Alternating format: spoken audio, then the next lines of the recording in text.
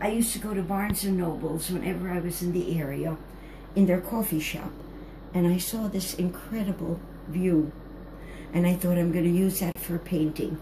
And so I drew these buildings on a board about this big.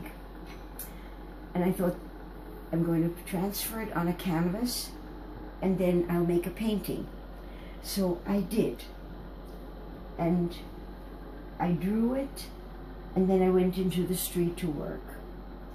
When I had every window in place and so on, because this is not a view from the street. You couldn't see any of that in the street.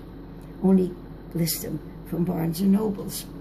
So whenever I paint, people start coming by because it takes me so long to finish a painting. So they keep coming and watching what I've been doing. And I was sitting by the subway. I'll show you where it is. Right over here. And doing the buildings, and a group of people, as usual, were standing around me, and an airplane went by. And one of the people who lives and works in this area said, "This is crazy, I've never seen an airplane here. Airplanes don't come into this area." And I didn't really listen. And then all at once a cell phone rang from one of the people watching. And he screamed, he said, "Oh God, oh no, oh no." And he ran into Broadway.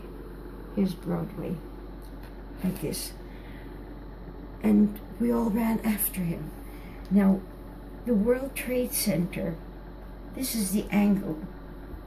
If you're up here in Barnes & Noble's, in the coffee shop. But when you are sitting here, the World Trade Center is here. And we ran out on Broadway, and there was the World Trade Center with fire and clouds around, clouds of smoke. And we just stood there. And the strange thing is, because we spoke to people afterwards, and most of them knew exactly what I said, I did not know what I was looking at. Not for 1 minute did I think, my God, there are people in there, or how did this happen? I just looked at it, and it didn't go from the vision to the brain. And nobody talked. We didn't talk. I went back to the painting, and I packed up, and I went back to Barnes & Noble's, and the doorman said, "Hede, go home. Get home as quickly as you can, because the trains probably won't run much longer." And I tried to call Eric, my husband, and my cell phone didn't work.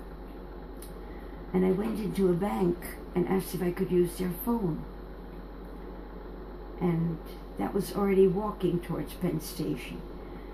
And their phone worked. And Eric said, "See if you can stay with Joni." Our daughter, Joni, lived and worked in Manhattan.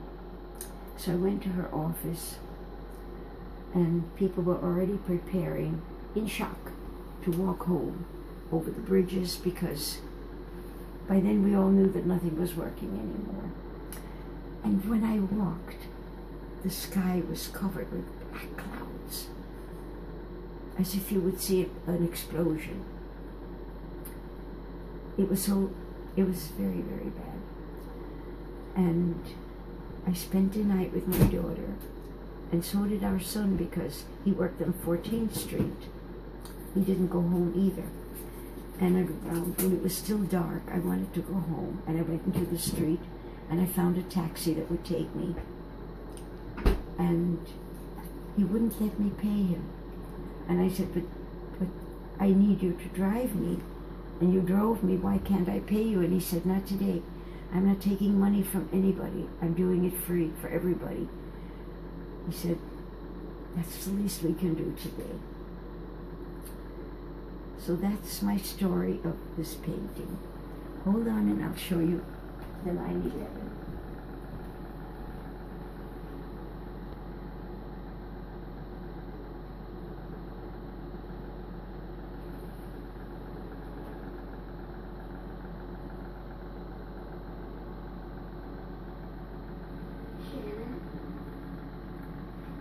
Mm-hmm.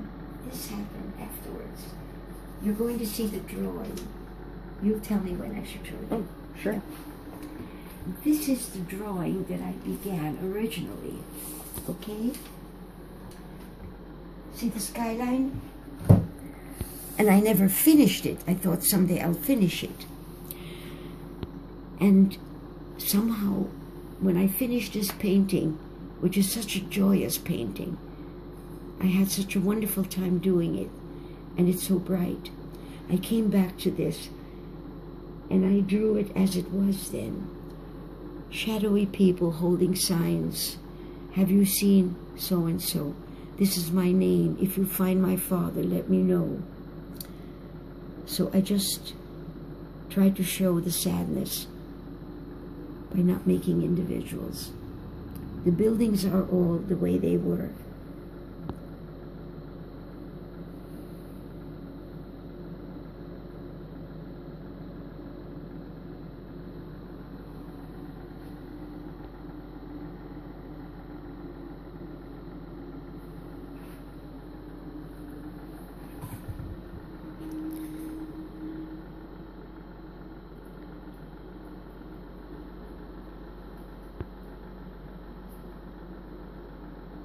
You know, when I was working there on the painting, about a week or so after 9/11, a young woman passed by and she saw what I was doing and she started to cry and she said, "I'm Muslim and I am so afraid now because people will say I did it and I didn't. I love New York." And she said, "Now the prejudice is going to start against me." And that sort of, in my mind, belongs into that painting.